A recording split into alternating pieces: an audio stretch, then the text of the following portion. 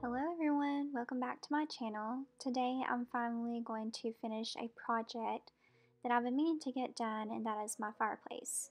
Well, faux fireplace. As you may know from my new home tour video, I bought this fireplace mantle from an antique store located down the road from us, and I've had plans to turn it into a fireplace.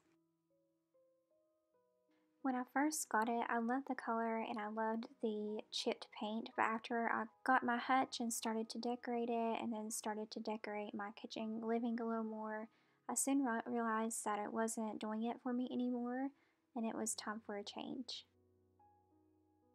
And with the holidays rapidly approaching, I've been feeling even more the need to check this off my to-do list.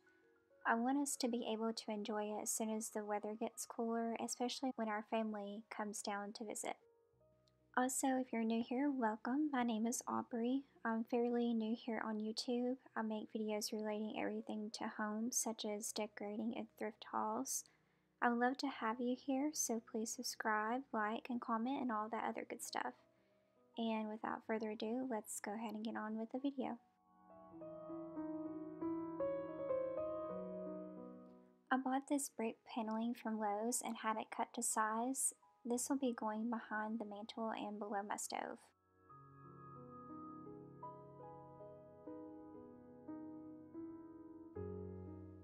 And I picked up these samples at Lowe's as well. I am going to be painting the mantle the color Extra White by Sherwin-Williams.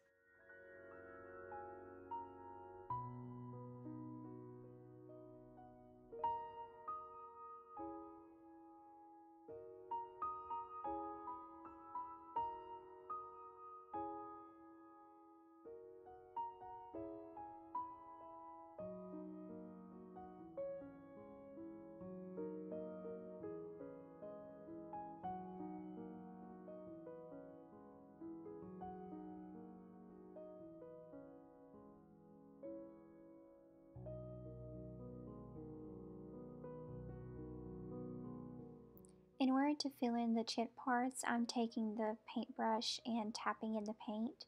This original paint on the mantle has lead in it, so I'm doing everything I can to avoid sanding it.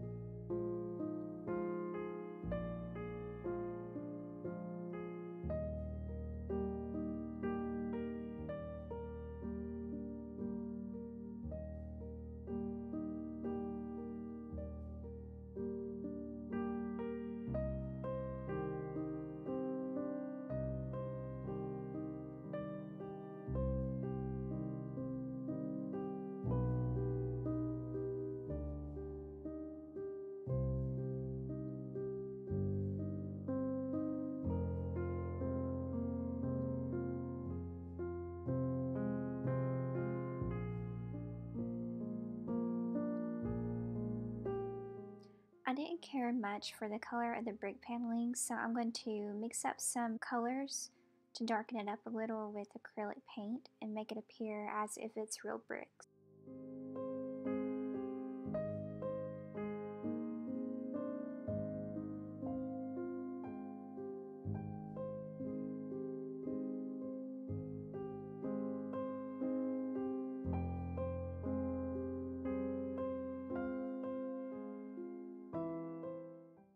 I'm taking a small paintbrush and applying the dark brown color in random spots and then blending it in with a paper towel. I'm not looking for perfection, just again trying to make the bricks look real.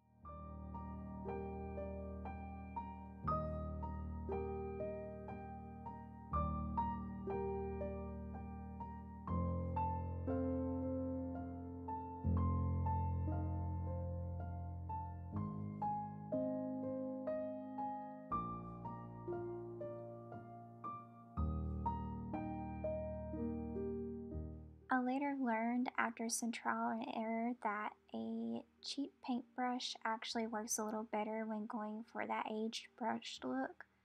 These you can find just about anywhere for cheap.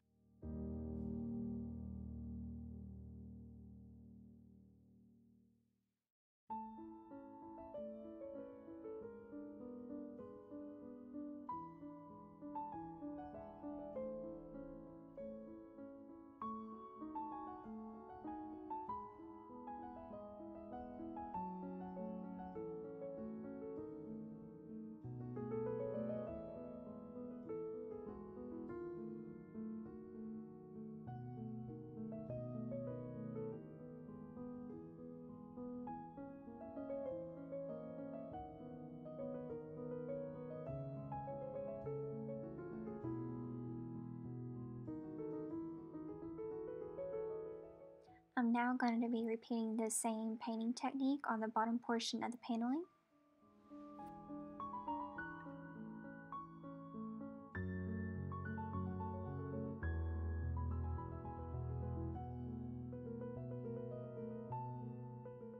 Here is the finished look. I love how it turned out.